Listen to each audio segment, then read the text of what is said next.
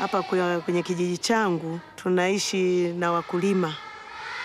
Wakati nilipokuwa ninasoma mimi, pamoja na kusema na mimi ni maisha ya China ambayo ninayo, mimi nilimaliza shule sijawahi kuvaa kiatu.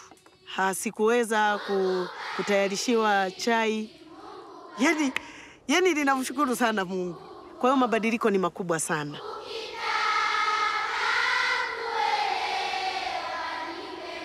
Kipindi cha nyuma katika eka moja nilikuwa napata gunia 7, lakini toka nilivyopata haya mafunzo ninatumia mbegu bora, ninapata gunia 23 mpaka 25.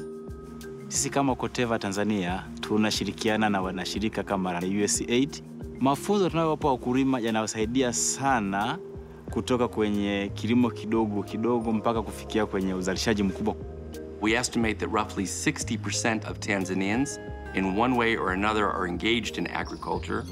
Imagine where we have a champion like Queen inspiring her peer farmers, the effect that can have on the 600,000 farmers that we target. Huyu mkulima mmoja akikuza uchumi wake ni taifa nzima au ni nchi yote sasa uchumi wake umekuwa.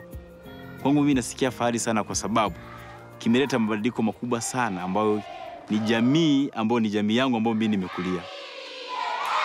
When we partner Corteva resources with those of USAID, with the public investment of Tanzania, these are fundamental ingredients to self-reliance.